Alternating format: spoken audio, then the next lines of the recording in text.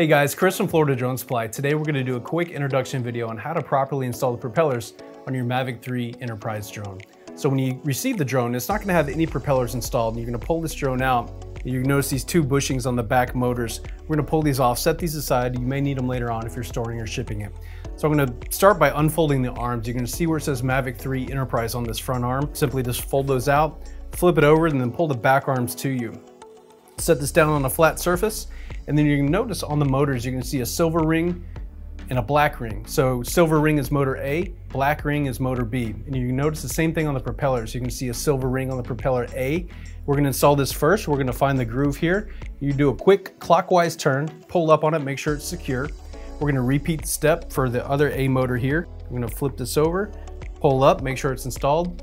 And on the black ring or propeller B, it's going to go to motor B. You're going to find that groove, do a counterclockwise turn. And one thing to note is that you can't install these on the wrong motor. It's physically impossible, so don't worry about installing them in the wrong spot. Just make sure they're installed correctly. After they're installed, you're going to want to give a quick visual inspection on the propellers to make sure that there's no nicks or cracks or anything that's going to impede a safe flight. And then after that's completed, we're going to flip this over, and now we could put the drone back in the case with the propellers installed. I'm going to start with the back arms first this time. I'm going to fold the front arms back in on itself.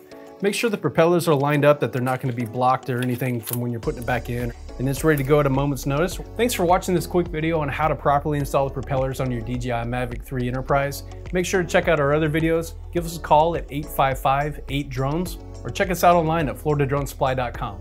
Thanks for watching and have a great day.